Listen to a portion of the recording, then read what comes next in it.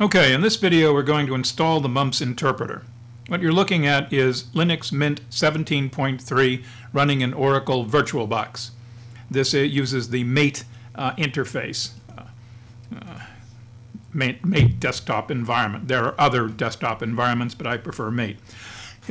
If you look across the bottom here, I've installed Firefox. I also have a terminal command line interpreter, and we see the typical things of Mate down here. If on yours, if you install it this way, you will find some of these things in other locations. For example, the internet here is located here, and system tools is where you'll find terminal. If you want to pin them to the launch bar, right-click on it, and it will give you the option to do that. But I've already done that. This is a fully updated version of Mint. You want to be fully updated because otherwise some of the repositories may be wrong. All right, what we need to do first is get a copy of the distribution. For that purpose, we open up a browser, and it's just did some updates, so it's checking compatibility, and it comes up in the default Mint page. So I type in www.cs.uni.edu/squiggle-ocane. This takes you to my web page. And there you see the web page about Mumps and some other things. First of all, there's a link to the book, which is available for purchase, hint. There's the Mumps Language User's Guide. I'll click on that because we'll need it. It opens a PDF. You can save that if you want. It's also in the distribution, so it's not hard to find. There's a quick tutorial, and there is the actual distribution itself.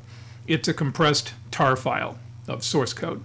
And the number here, it's presently 17.2. When you do it, it may be something higher. So I click on it, and the download should start fairly quickly. It's running the download. I'll bring up the show all downloads here. You can see where it's going. It's going into downloads. You may have set your system up so it goes someplace else.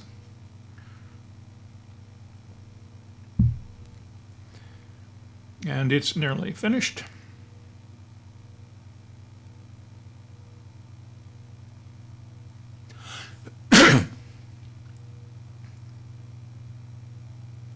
I'm on a slow connection.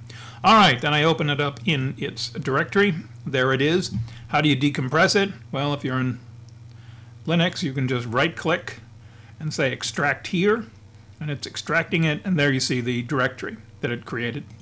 And if you go down to the directory, you'll see there's loads of source files and subdirectories and so forth. Mostly source files. There's a couple of object files that are used in the Windows version. I'm not even sure if they're used anymore, but they are there.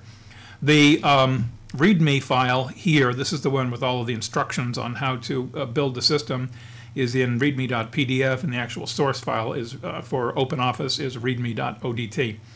Otherwise, you'll see a bunch of C files, C++ files, configuration files, the .in, what else?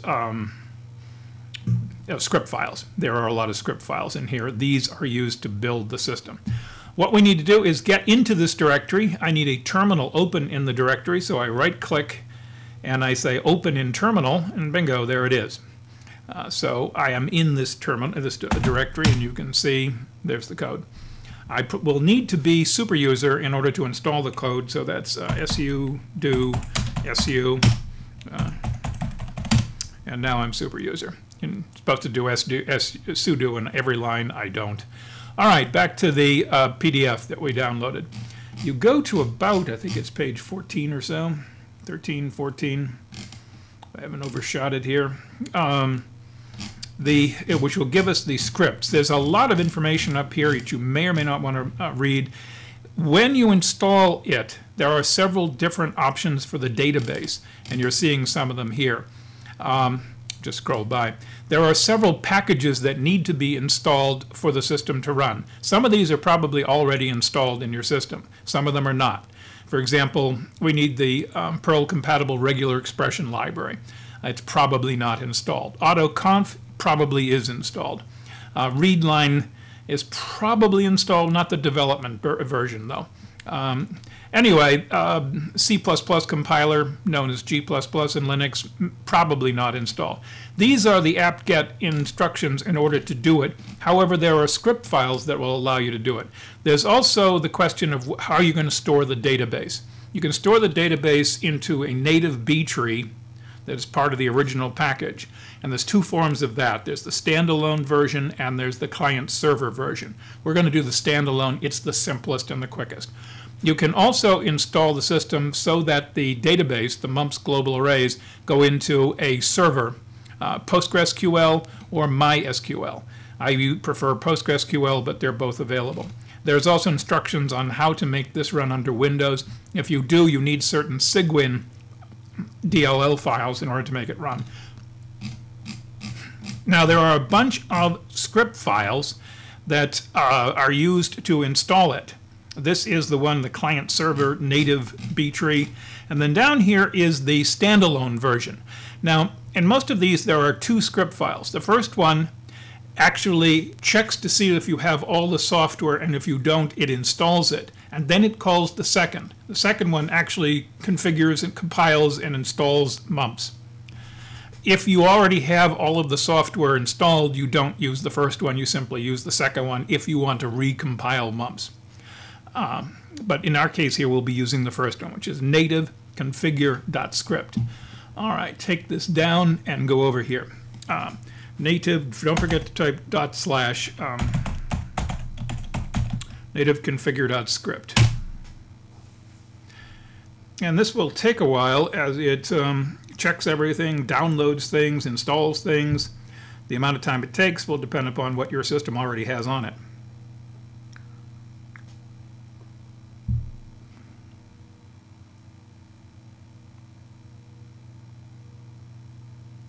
Some of these are large and they take a while to download. They mainly come from the Ubuntu repositories when you're running Mint.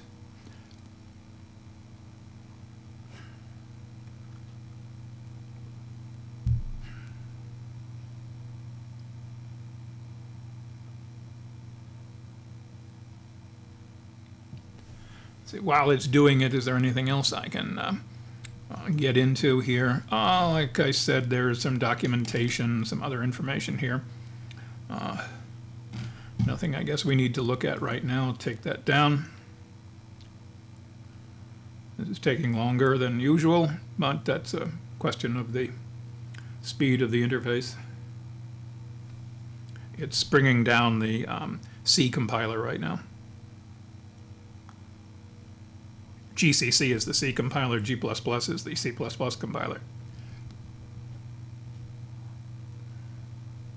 And there's the configuration. This is the second script file running, and it's configuring and checking to see if you have everything, and if everything passed. It would have died right here if something was missing.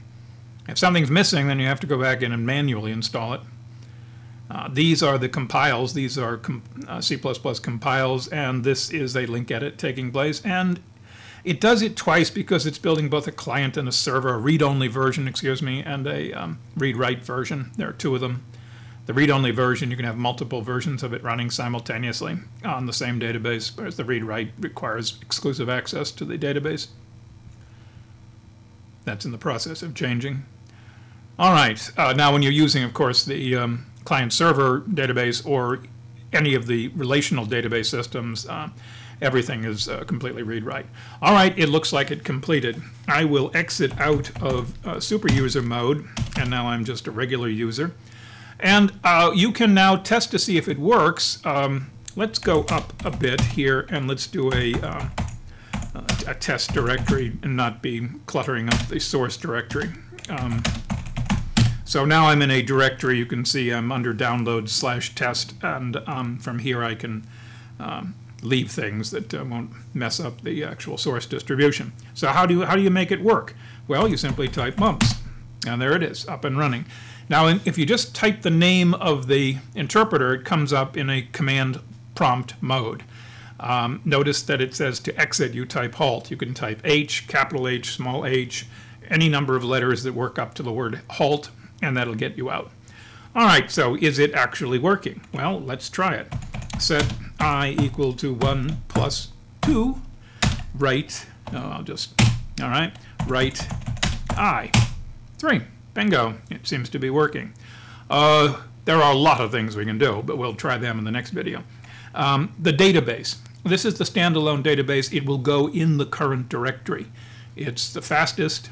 It's also the one that is the least flexible in that regard. So if I want to create a global array, which is a database operation,